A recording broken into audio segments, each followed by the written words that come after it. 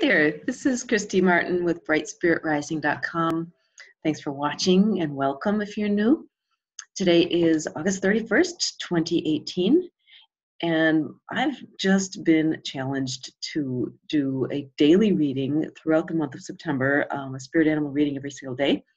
And I thought I'd just get the ball rolling by just doing a bonus one to start with at the end of August. So I'm going to be using my Spirit Animal Awareness Oracle card deck, at least for today. I don't always use cards. Sometimes I will just tune in and let the animals come in, ask for whatever ones want to come in and speak. But today I thought I'd use cards. It's sort of a rainy day, and it's sort of a fun day to just kind of play around with Oracle cards. I didn't used to believe in Oracle cards when I first started doing this work. I was like, thinking, well, it's better just to have them come in and just tune in. And like I said, I still do that way a lot, but my mind was really changed about Oracle cards when I started using them, and just found that they're super accurate. So it doesn't really matter actually that much whether you just channel directly or if you use the cards. It's always your higher self speaking to you anyway. So anyway, I was guided to create this deck and do the art and the whole bit. And this is all of spirit animals. There's 44 cards in the deck, and I'm just going to choose one today and see which one wants to come forward with a message for today. And I'm getting Bison. All right. So see what Bison wants to say today. And I'm really zeroing in on, I don't know if you can see it, this one, it has this little spiral on the forehead. And this is a symbol that's been coming forward.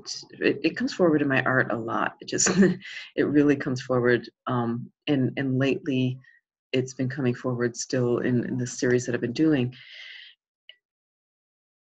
And to me, it really stands for the expanding power, the creative power of the universe, the creative power within each of us, the creative power that is spirit, which is it's also about sacred path, your sacred path. We are all here for a reason. You have a purpose, and it's really about being true to that purpose. And which is really hard. I mean, it's like hard because we come onto this earth and there's all this weird stuff happening and we have to deal with it. And a lot of times it's like dealing with just keep staying alive on the planet Earth is tough enough, regardless of, trying to figure out your purpose. So we get distracted. It's really, really easy to get distracted. And I think that's what happens throughout the lifetimes. It's like we're learning to live on the earth so that we eventually can figure out, okay, what am I here for? What's my real purpose? And when it comes down to it, the purpose of life is just living. It's just, it's just being, just the beingness of just being who we are. And I know that sounds simple, and sometimes it's like the most profound things are simple. So it's like, what's the purpose of a flower? What's the purpose of a star? I mean, it just is, and it's beautiful in its being. So I think what Bison's wanting to say right now is to really, first of all, accept that you're here for a reason, and accept that you deserve to be here, that your being is an expression of source, is an expression of spirit. That's in and of itself, that's beautiful. And just to see the beauty of that. So just take this moment today,